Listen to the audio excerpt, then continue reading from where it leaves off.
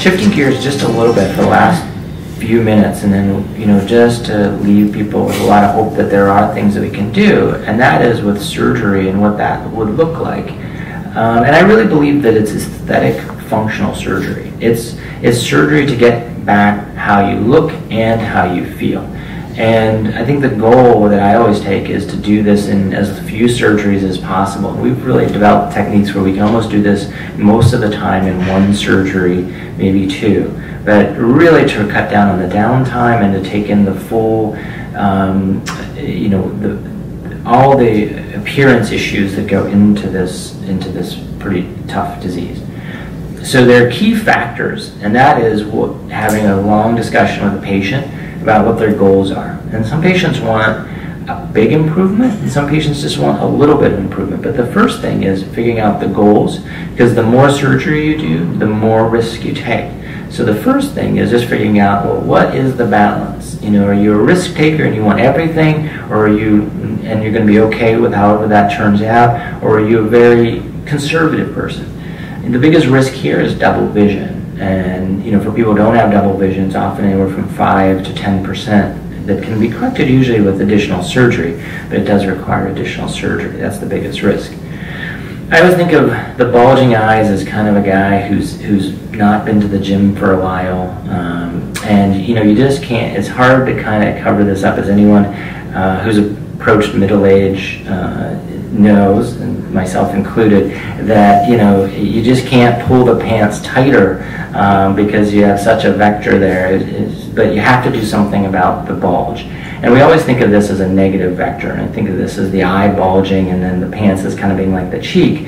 Where we're really looking, no matter what you do to the eyelid and surgery around the eyelid, you can't really make up for that eye bulging, that negative vector of that eye that's in front of that cheek. It just changes the appearance, especially in person, even much more than in photographs, of what someone looks like.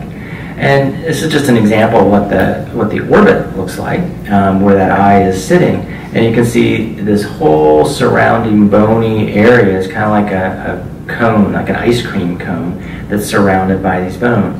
And what we do, and what I do, is kind of pick and choose which bone to kind of expand or to make more room behind the eye. Because normally the eye sits very nicely surrounded by some muscle. It's a very natural appearance, and it's kind of nestled in around this bony orbit. But what happens when it bulges is it looks very different. This is actually the same size eye, but it just looks very, very different because it's now much more bulging. It's not hiding behind the bone in a natural way with that supporting cast. And you can kind of see the difference in appearance between those two. And so what we want to do is move this eye back, make that bulging much less, put that guy on a little bit of an exercise diet program to improve things. And you can see how this really looks in real life. So we often turn to customized approaches for orbital decompression. And orbital decompression is a really scary thing on the internet. I've seen the videos and I'm scared of it. But it actually is done through an incredibly small incision, often with no skin incision sometimes, or with a very small skin incision in the upper eyelid crease. And with the new techniques, it's usually a surgery about an hour, hour and a half, come in and go home the same day, and about a week or two of recovery with swelling and bruising. And what we do is, again, we target various areas in the anatomy to make a little bit more room and allow that eye to come back.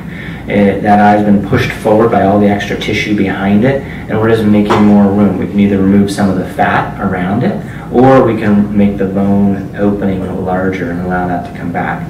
And I want to finish with some examples, because I think examples and patient stories, perspective and hope that there's a light at the end of the tunnel. This is a patient of mine from Chicago, and she had one surgery just on the eyes to achieve this result. And we just did a recent interview, so to speak, of her and her experience. And she now has a child. And this was, I knew her before she was married, before she had any children. This was obviously something that she felt that impaired her life, and finding a partner and just making it through the day.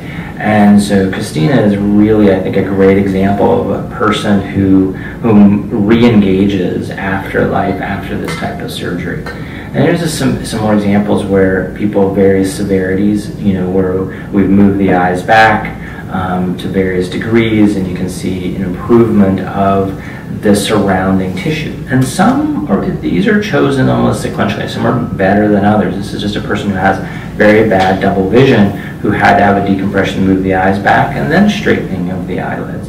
But the idea is you want to try to achieve as much of this as possible in one sitting, customizing everything so you don't need additional surgery. There aren't a lot of surgeons who do this, but the most important thing is choosing people who do a lot of this surgery and can customize it. For example, we can lower the eye and reduce the amount of white showing under the eyelid. Most people hate this white called scleral show showing under here.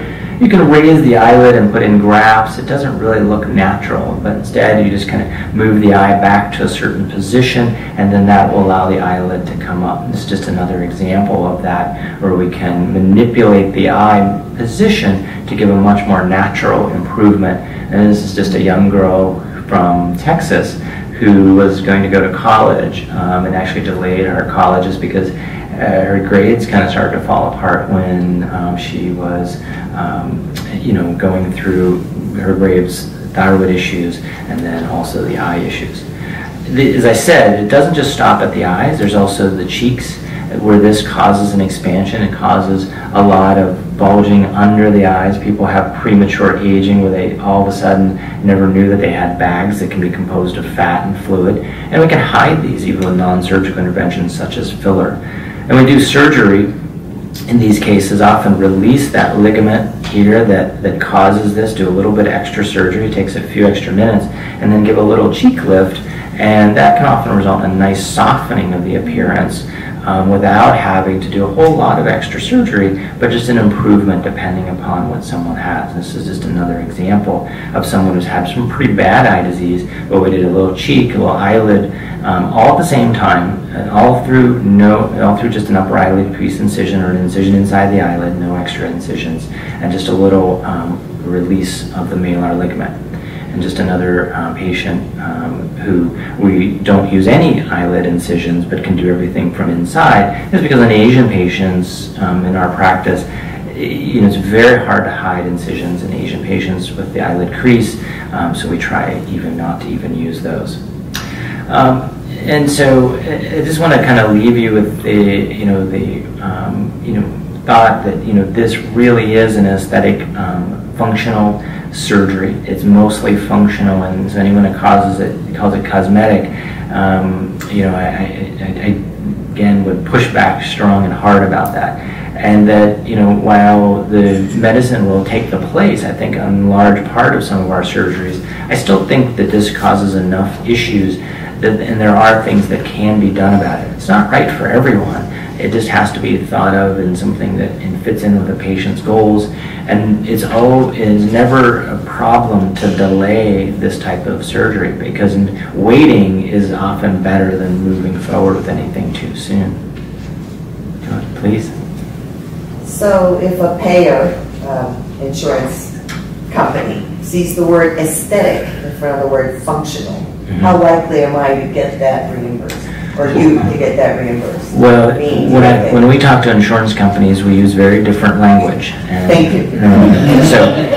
I need you to. So this has always been thought of as a functional bloody surgery. When I go to national conferences, it's always one of those things that, we just go in and we take out the sinuses and we just move the eyes back, and no one really pays attention to, does the patient look and feel better after you've done this?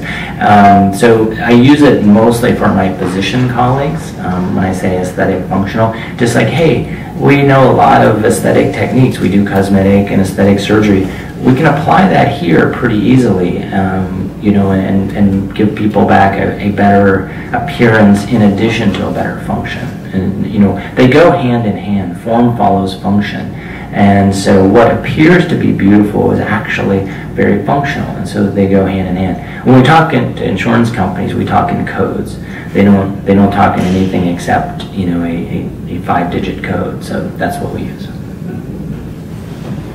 When you talk about the possibility of teprotumumab reversing or helping patients with long-term disease, are you talking about reversing, fibrosis of the eye muscle? Well, maybe.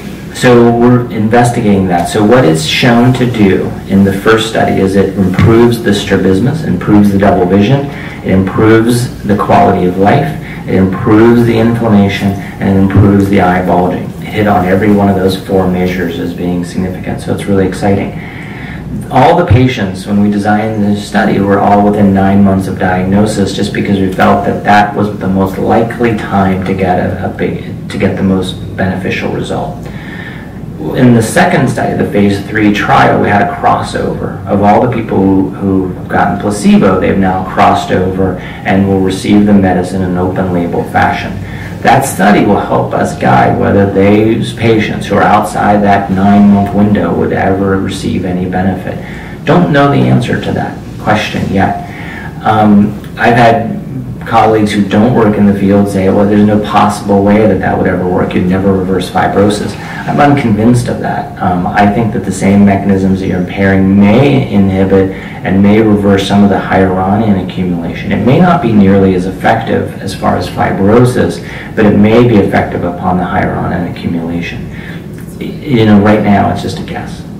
So patients are currently in your study or in a study that have long-term disease? All patients in the phase 3 study were exactly as I showed. They all were diagnosed within 9 months of having the eye disease to enroll in the study.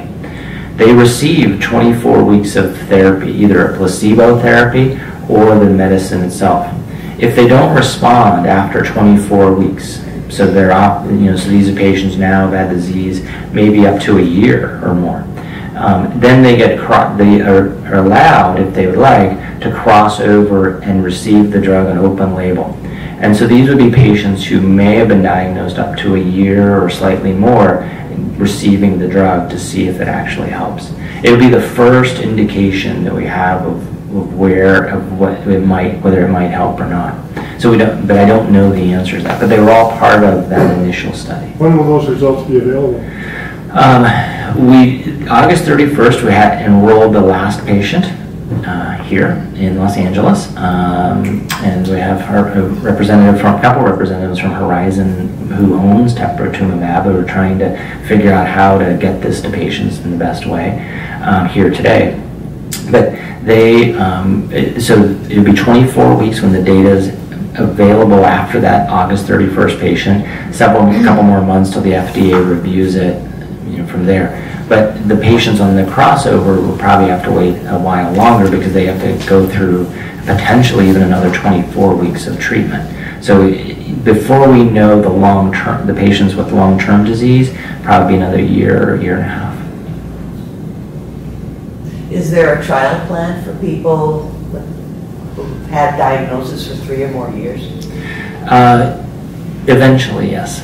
I mean, the first step would be making this drug available, because right now it's not available. It's not like another drug that's already available for some other disease. It's not available anywhere except for the trial. So the first step is seeing whether getting it approved.